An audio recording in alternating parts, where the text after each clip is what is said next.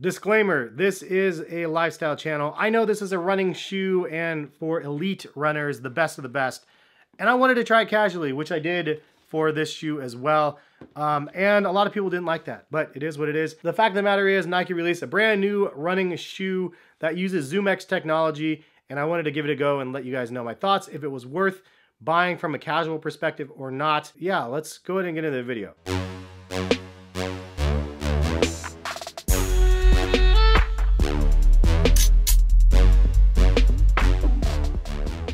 What is going on, guys? Hess here, collectivekicks.com. If you guys want to shop this week's top sneaker deals, check the link in the description, and happy shopping. So today I might make a couple people angry because I have this pair of shoes right here and I'm reviewing them from a casual perspective, and most people are going to say those are not casual shoes. These are only for running and only for elite running and marathons and everything else, and I got that pretty clear from those people that thought that I shouldn't have this shoe right here, the 4%, but I wanted to try this one anyway because I liked the 4% and I loved what the potential offerings were with ZoomX technology and the carbon fiber plate and everything else in between on the 4%.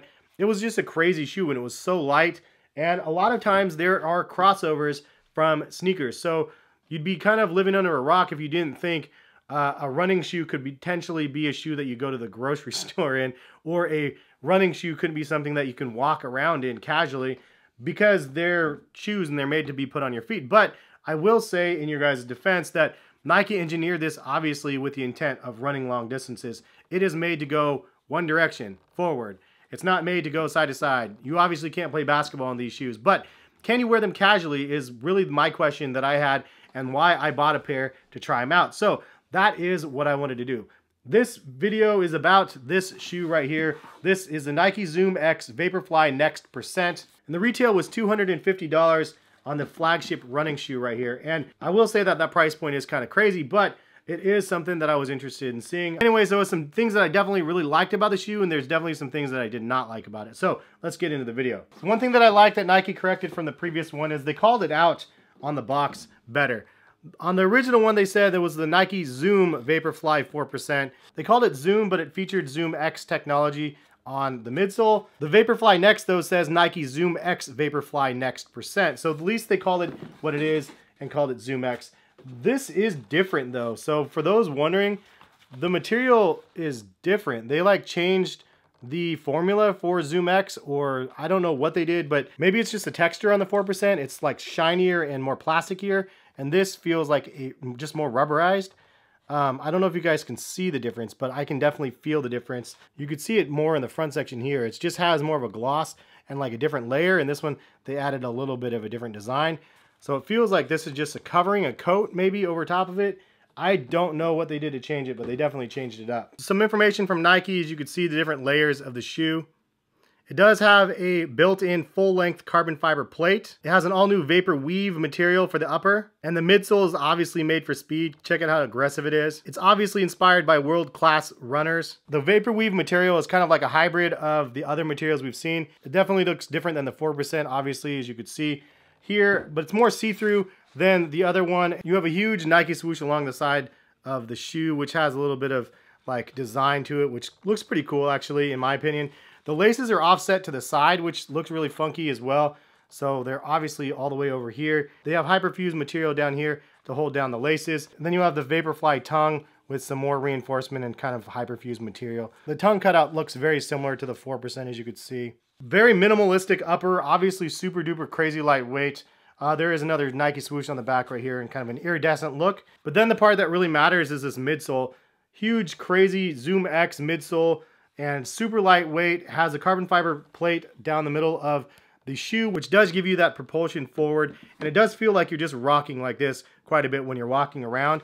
But you could see like this does not bend. Like this shoe, you can't bend it because it's so crazy firm inside of the shoe, versus like the Adidas Boost shoe where you can obviously bend it around. Because of that carbon fiber plate, you definitely have that rocket propulsion forward with every single step as you move like this, which is exactly what you felt like in the Vaporfly 4% as well, which is why I really like this shoe from the beginning, because of that crazy feeling and that crazy sensation of rocking forward. So they definitely continued that feeling with these ones, and it actually feels more so in this pair than in the previous. One thing that I also wanted to note is just look at the sheer stack of that ZoomX. Like, it's that much bigger than the previous version of the 4%. I mean, look at this thing. It's just massive. And because of that, there is an uneasy, unsteady sort of feeling on your feet. Now, I know a lot of people were mad at me because I didn't lace these ones up and they felt a little bit uneasy as well. And you guys are right to some capacity. Like if you lace them up snug, they do feel a little bit more stable. But I did lace these ones up pretty good and they still felt pretty unstable because of the massive stack on the shoe. Also, it's like you're on a platform and they're so darn skinny that it's just not wide foot friendly at all. Speaking of not wide foot friendly, you could see how the toe box area is really, really wide, which is great, but then it goes down and goes to this narrow. Like, so my foot's just too wide for this section right here, and it was actually pulling the Nike swoosh to the capacity because the upper doesn't flex, so I really felt like uncomfortable in the shoe because it was just overlapping because of my foot just being too wide for the shoe. So maybe I know that this isn't for me because I have a wider foot than most elite runners out there, but it's kind of like, man, that sucks. I mean, it would be a comfortable shoe if they made it a little bit wider foot friendly or made a wide foot friendly option, in my opinion, because those are the only complaints. The upper is not flexible enough for wide feet, and then the shoe is too narrow for wide feet, and it really just led to like an uneasy feeling. But the one thing I will say that was the biggest letdown was actually the collar support here, and this actually digging into my heel. It actually like opened a cut on the back of my foot after wearing these for a day. It was not comfortable at all, and I had ankle socks on, but they weren't the lowest ankle socks, but it was lower than this. It's so rough that it actually cut my foot. Leave a comment if anybody has these and it actually happened to you as well, because I can imagine runners want very minimal socks that are not going to come up to here, and this is going to definitely rub.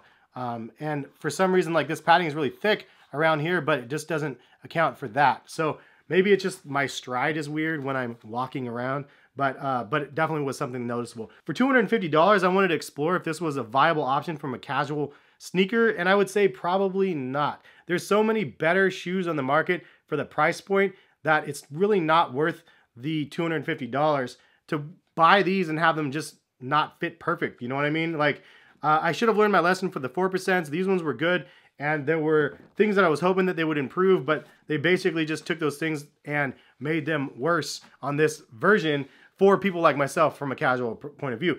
That being said, there are other options that Nike offers that are way better from a casual perspective. And one of my absolute favorites is this shoe right here, the Pegasus Turbo. The first version, and the second version is great too, but the first version has ZoomX and then React on the bottom, so it best of both worlds for comfort. Really, really comfortable on feet. It has a detached tongue and fits well for casual wear. And this shoe, I mean, I have 4 or 5 pairs of these. They're so amazing. This one I would choose on sale for $120 right now for most of these ones versus the $250 for this pair right here. It's just not worth it from a casual perspective. For runners, I get it. You guys are the ones that win probably this round, and it just goes straight to you guys because it's not a shoe that I can wear. It's too narrow and it's just too unsteady for me. But leave some comments. Let me know what you guys think. Is it a shoe that you guys have tried or not? From a casual or not? I mean, if you're going to walk around Disneyland or something like that for the entire weekend, this shoe could have been good if you didn't have it digging into your heel. But the overall comfort is there, and the rocket propulsion and feeling like you're being like rocked forward all the time is amazing. It feels really good. It's just not very good for standing around in with that rocking feeling all the time. It feels like you're on your tippy toes the entire time. So it's just something to keep in mind. But all in all, not worth $250 from casual in my mind. Still a great shoe, and I love seeing the evolution of what they're doing with ZoomX and seeing how this is going to hopefully translate to some casual lifestyle shoes in the future, because they start off with the intentions of purely performance, and that usually cascades down to lifestyle at some point along the line, and then eventually they start just creating them for lifestyle, which is what I'm hoping to see some really dope ZoomX options in the future. But that's the video. Hopefully you guys enjoyed. Hopefully it was informative. Thumbs up if it was. Subscribe if you're new to the channel. Notification bell to be notified of when the videos go live. And thank you again for watching. Have a great rest of the day. Peace, guys.